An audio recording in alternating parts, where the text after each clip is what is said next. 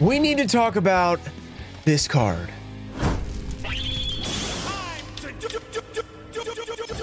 What is up, everybody? We are back with another video where I am discussing something going on in Yu-Gi-Oh! It's been a while since we've done one of these. I usually like doing them if there's something I'm actually interested in talking about, but recently, I mean, there's always something to talk about in Yu-Gi-Oh! But a lot of times I'm just like, this is the dumbest topic ever, so I don't talk about it. Today, this isn't, I don't even know if I'm necessarily interested, but I have seen a lot of comments about this. And the current new set, Battles of Legend Terminal Revenge, released this new card, and I'm seeing lots and lots of discourse. And by discourse, I don't mean like Twitter or anything. I just mean in my comment section. I think there is a little bit going on other places, but I haven't necessarily followed it. But the Dragon Master Magia is a new card in Battles of Legend Terminal Revenge. I did an opening yesterday. You can go check it out if you guys missed it.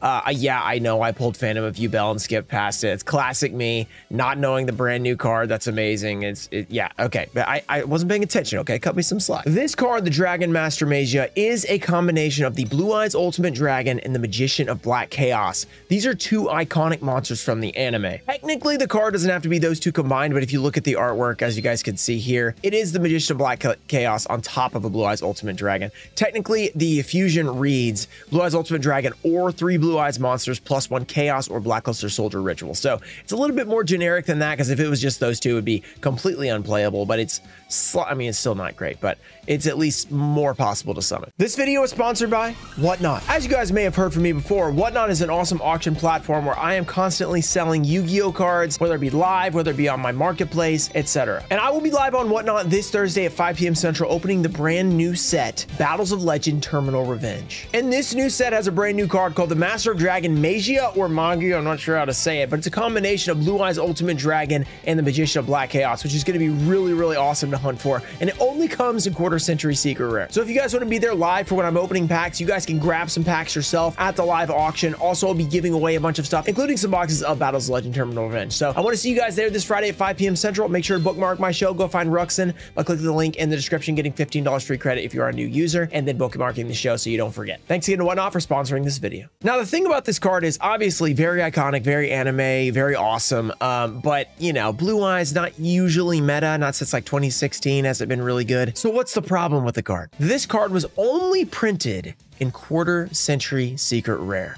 That is the highest rarity in Battles of Legend Terminal Revenge. So the only way you could obtain this card is by pulling a Quarter Century Secret Rare, which obviously pretty hard to do. You know, Quarter Century Secret Rares are 1 every 4 boxes on average, something like that. And then there's 25 different Quarter Centuries, so 25 times 4 boxes.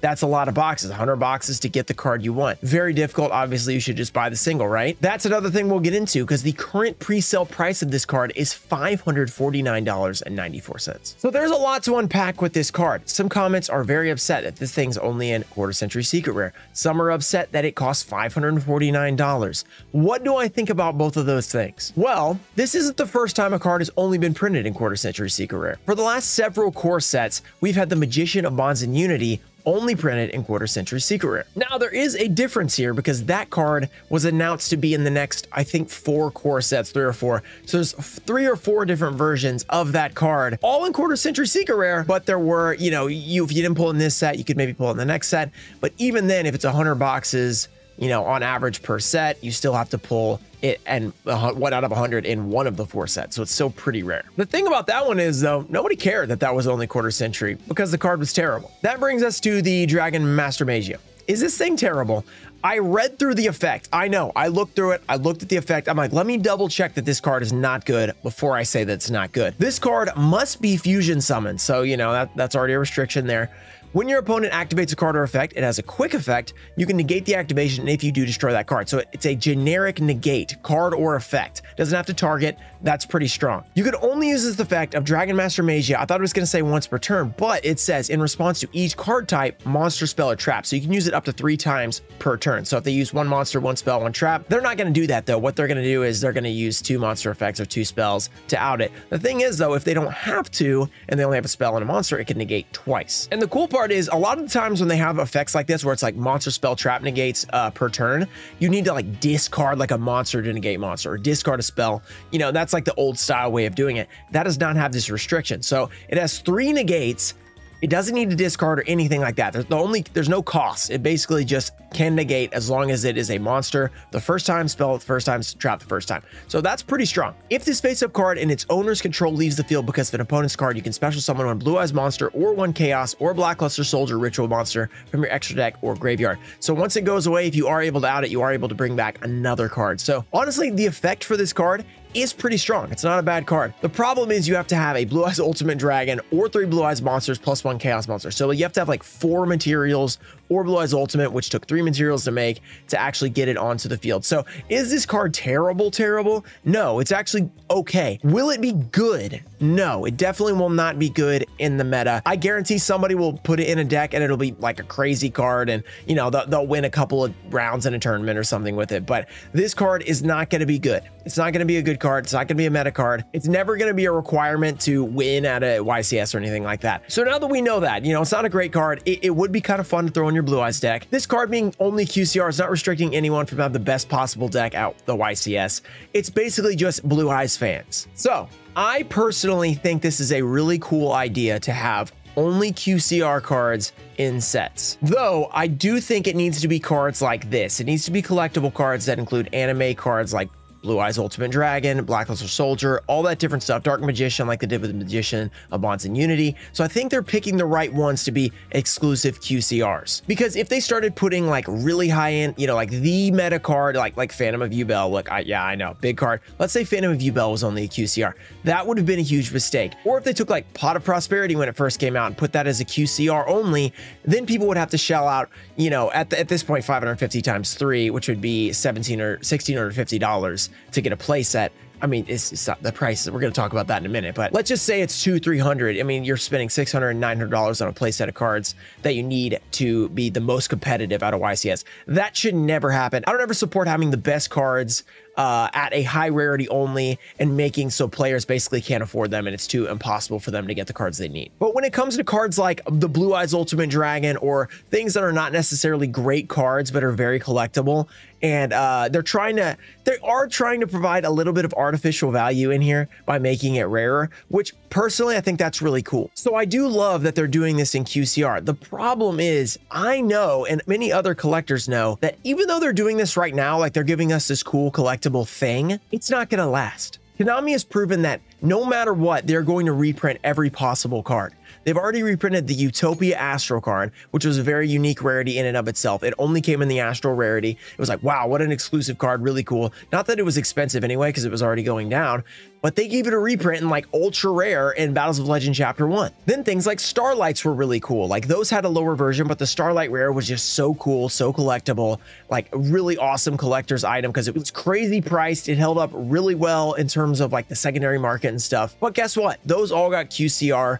Not necessarily reprints, but other prints in the same artwork, very similar rarity, and the Starlights just absolutely crashed. We've seen with Rarity Collection 2, they'll take any card and they'll reprint it 7 times. I love Rarity Collection 2, but when it comes to collecting cards from core sets and exclusive cards that are only QCR, those are going to get hit in a Rarity Collection or something at some point. So this begs the question, what is the point of doing a QCR only card? Is it just a cash grab? Is it just, this card only comes in QCR, you should go for it, you know, you should open a bunch of boxes to get it. Don't worry, it's exclusive QCR. Except it's going to get a reprint in a year. So if I'm someone that's looking to collect the card, look, I am going to go for the card and I am going to grade it and it's going to be in my collection. But I'm a unique case. I open a lot of, cases. I open a lot of cases of cards because it's for content, it's for fun. It's a weird mix for me because it's my job that I open these cards. I get to enjoy them. I get to collect them it's a lesser cost for me because, you know, it's all part of the business. And if I end up pulling this card that's worth 150, 200, whatever, I can keep that card. It's a little bit different when it's a person that's just, this is their hobby. And that person's not going to spend, you know, $5,000, $10,000 on cases to pull a $200, $300, $400 card usually. So if I'm that person, I'm thinking, is this worth searching for if it's going to be a couple $100 in the end anyway, and then it's going to get a reprint, it's going to be 20, 30, 40, whatever it's going to be after that. So I don't really understand why this is only QCR if it's later going to be reprinted anyway, because this is not a playable card. It seems like maybe it's just like, oh, this card's worth a lot of money right now, like this box now should be bought, but really we know it's going to get a reprint. So with that being said, let's move on to the current price of the card. $549.94 is what TCG Player is showing me right now, currently in pre-sale. So if you guys have not heard my spiel about pre-sale cards, what that means is TCG Player can do pre-sales like whenever they want, basically. I don't know if there's a time limit, but they don't actually start selling from regular sellers like me. Like, I'm just a regular seller. Pre-sale is like people that are like pre-approved, and they probably have to be like a card store and all this different stuff. Regular people like you and me can start selling on TCG Player for the new sets on the Friday of release. So that's going to be, what day is it right now? That's going to be the 21st of June. On the 21st of June, everybody can sell their Dragon Master Magia whenever they want. Right now, only a pre-approved stores are selling it right now. And that means very, very few people have access to selling the Dragon Master Magia right now. So that means they can just list it at $594 or $549. And as long as nobody undercuts them like another store, which they have an interest together to not do that, because if they keep it higher, somebody might buy the pre-sale. If they undercut, the other person might undercut them. It just gets lower and everybody loses money when it comes to the shops. But what happens when we get to list, we're like, we don't care about, you know, holding a line of a price. We'll sell it for $500 instead of $549. You know, the next guy's like, I'll sell it for $450. I'll sell it for $400. Boom, boom, boom, boom. And we get to a point where they either sell, or they get to a point where people are not like, okay, I'm not selling it for 50, 75, whatever it is. There's a number that it stops at and kind of stabilizes what the current price is. And the demand for the card will make that price. So at some point, like if somebody's like, I'm willing to pay 100, and then a few people are willing to pay 100, as soon as those people run out, it keeps going down. Somebody might be willing to pay 75, etc. And that's what's going to happen with this card. People are freaking out in the comments. I'm not willing to pay 500. I just want to try the card in my deck. It's just, I hate that it's QCR only because I can't pay $500. This card will not be $500. So as you can see on TCG Player 550, I brought up all the quarter centuries. This is quarter centuries ever in Yu-Gi-Oh! Listed from high to low. The highest quarter century right now is a Dragon Master Magia at pre-sale. Not going to be the highest. SP Little Knight, number 2. Very playable. Very, very playable. In a very expensive set. This card's worth 100 on one of the boxes. $150 for Age of Overlord boxes. This is the anomaly of QCRs. Very playable. Very hard to get this set. This is a $400 card. So that is the top end of what a QCR can be. This card will not touch SP Little Knight's price. Next, Battles of Legend Monsters Revenge, Bestial Lubellion. Speaking of QCRs only, this card was also a QCR only. So this might be something we can look at. $194.48. Though Bestial Lubellion more playable than Dragon Master Magia. Next up, Ultimate Kaiba. I don't know what this is. Is this in the briefcase? I think this is in the briefcase. So the briefcase was very limited run.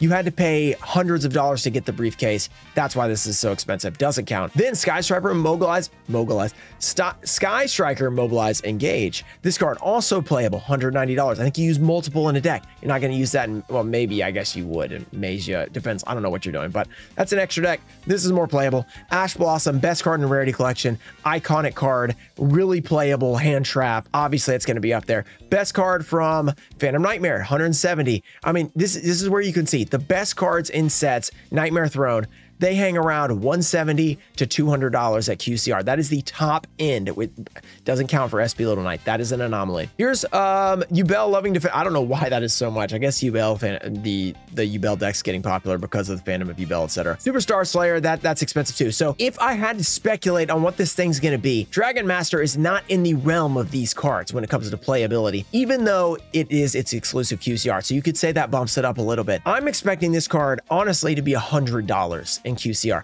maybe even less. If it ended up at 150 or something like that, I wouldn't be shocked, but that would include probably some people buying it out, like stores believing that it could hold up, like what happened with 10,000 Dragon. I do not think that this card is going to hold even close. I think it's going to be down here. Like, I mean, Wanted Seeker of the Sinful Spoils, market price 135 right now. I mean, that card's way more playable. Lightsworn Dragon Link 108, that card's got some playability. I mean, honestly, if I had to guess, we'll see how right I am. In a few weeks, I think this thing's going to be 75 bucks. So if you want to play the card, it will only cost you 75 bucks, which is still a lot more than if it was a secret and it was like 50 cents, but it is not going to be $550. It's not even going to be close to that. So this card's been an interesting moment, I guess, that it seems like people have latched onto, even though it seems like, I mean, Bestial Lubellion, the Magician Bonds and Unity, and we've seen it before, but for some reason now people are caring about it. I don't know if it's because Blue Eyes, people like Blue Eyes, but I think it's cool that they gave us something to collect, which is awesome. The problem is we know what's coming in the future, and that kind of negates the fact that they gave us something to collect because it's going to get reprinted, and that just feels bad when you spend a bunch of money to pull it, you buy it at a very expensive price, whatever it ends up being, and then it gets reprinted and your card's worth nothing. So it's kind of a bummer when that happens. It's also not going to be this expensive, guys. It's not going to be this expensive. Pre-sale prices, it's something that happens every single time. We freak out about pre-sale prices and then they're way cheaper. So keep that in mind. If you guys enjoyed this type of video, just talking about current stuff in Yu-Gi-Oh, make sure you let me know. We will be doing a versus video tomorrow of Battles of Legend Terminal Revenge versus Rarity Collection 2. So if you guys are interested in that, that should be pretty fun. And Saturday, we will be going live opening a ton of Terminal Revenge, searching for the Dragon Master Magia. And we'll probably know the real prices by then because it'll be Saturday. And make sure you check out my live stream on Whatnot tonight at 5 p.m. Central. We'll be opening this brand new set, hopefully pulling this Dragon Knight thing. Even if we don't pull it, we do have Saturday's stream on YouTube, so make sure you go check both of those out. It's going to be super fun. Hope to see you guys there and hope you guys enjoyed the video. Shout out to Toe Info Show, Puffin Zudoom, Ernesto Dan, America Deutscher, KK Beats, Nana Sideshow, Ian Moosey, Junior Barning, Robert F., Thomas McLean, Cheng Lang, and Aldelso Galicia Jr. Thank you guys for supporting the channel, and I'll see you guys in the next one. Peace.